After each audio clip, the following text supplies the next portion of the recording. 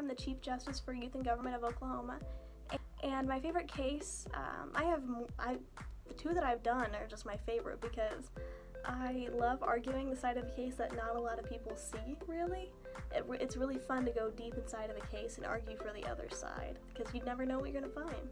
I am so excited to be representing Sand Springs and Oklahoma at National Judicial Competition.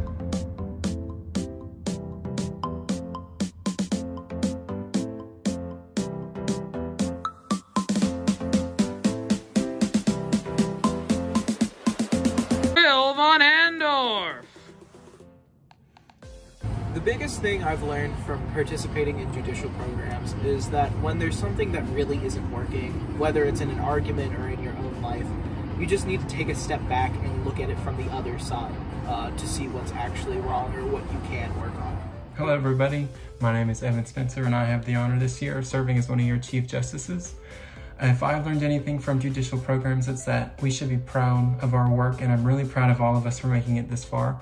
So I hope this year, by the time we're done, we leave satisfied and proud of what we did here. Hey everyone, my name is Emmanuel Carmouche, and I'm from the state of Texas. I'm going to be a judge this year for mock trial. I've been asked to tell y'all what my favorite memory is from YG, and I'd have to say just during the state competitions, being able to go down to the hotel lobby and meet everyone and just have a lot of good fun. Anyway, even though we won't be able to do that this conference, I know it'll still be great, and I'll be seeing some of y'all during trial, but good luck to everyone.